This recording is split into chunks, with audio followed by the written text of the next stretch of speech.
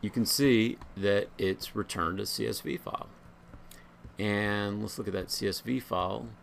And lo and behold, there's the symbol, there's the price, and it was down 1.11%. Pretty cool. All right, so how do we get that in our app? And then later we'll go over how we process this information. So let's go back into Eclipse. And the first thing we're going to do is we're going to create a variable using the URL class, and we'll call it URL. And let me underline it here, or look at this underline, and we're going to import the URL package.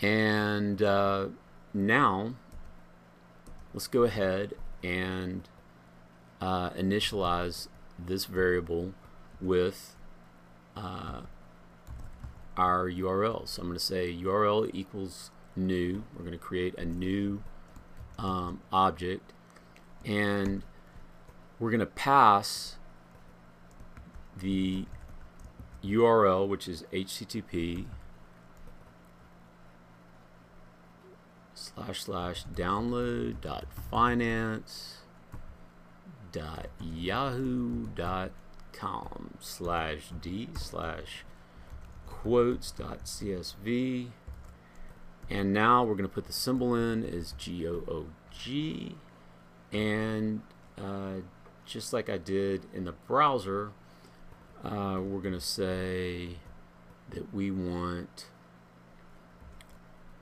the symbol, we want the price, and we want the percent. Alright, so now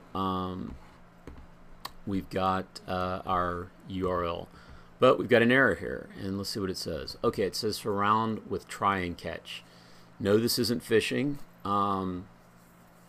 What the compiler is telling you is there's certain times when you do something that the compiler knows it is so fraught with potential error that they're telling you you've got to account for the potential error, and that's where try and catch. I'm going to go ahead and say okay, surround it with try and catch.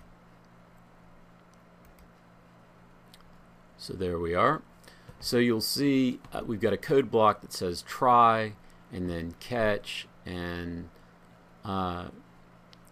we have a variable created, this E, which is the malformed URL exception, and then we take that reference object, and the class has a method that says print stack trace. Okay, so what does all that junk mean? What it means is if you were to put in, let's say, HTTP, that's going to return, that's going to what they call throw an error. And you're going to catch that here. So you're going to try to do something. If you get an error thrown at you, you're going to catch it, and then you're going to do something with that error, which in this case was saying print stack trace. Let's go back to the blackboard here for a second. So we're going to try something, and if we get, we're going to try something here, and if it gets thrown back at us, we're going to catch it and we're going to do something with it. And certain methods will throw certain errors, and this malformed URL exception is one of them. And you saw that variable E and then print stack or something like that. What that's doing is it's going to take the gist of this error and give you some information, and it's going to pass it to something called the system. I need to be able to spell ERR. It's a system error log, which ultimately you can get at that. The way I get at it is from the log cat, which you can get from within Eclipse, and maybe we'll even try that. Let's go back into Eclipse for a second. One other thing that we're going to have to do is give permission or get permission from the user to actually go out to the internet, and we do that by going to the Android manifest XML file. We'll let that load, and putting in this line right here. So uses permission Android. Well, I'm not going to read that to you. You can see it. So just put in this line into your manifest file, and this is granting us permission to go out to the internet. And why don't we go ahead and try this? I'm going to bring up this other application that allows all of us to look at the phone instead of the emulator.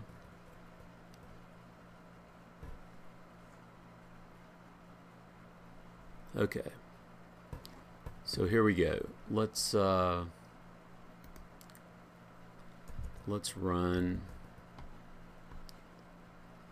this and see if we get any errors.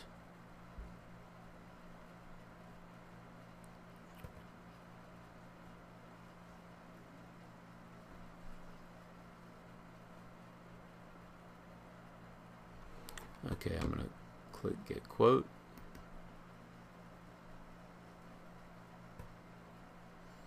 And we didn't get any errors, so that's good.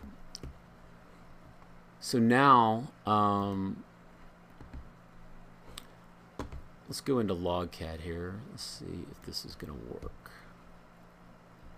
I can make this bigger.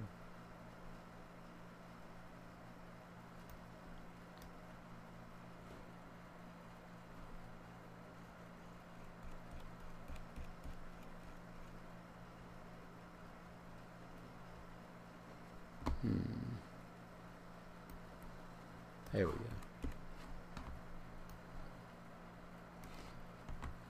go. Okay. So let's go back into the code.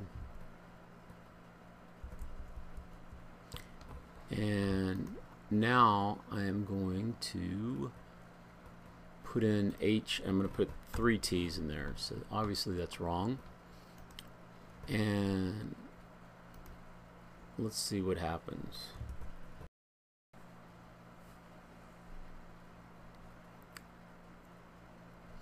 Now I'm going to click get quote, and let's go back into Eclipse and logcat, and you can see, and I hope you can see this, we have malform exception, unknown protocol H, and we see the 3 T's and the P. So this gives us some information to help diagnose problems with our code. So I'm going to go ahead and make that smaller. So now we're at least hitting the server, but we need to be able to take in that data. And the way we do that is to create an input stream. And let's just put that within our try. So we're going to try to do an input stream. So you type input stream. I'll call the variable stream, and that's going to equal, and we're going to pass it our URL. So this URL is the URL that we created here. So URL and open, not connection, but open stream.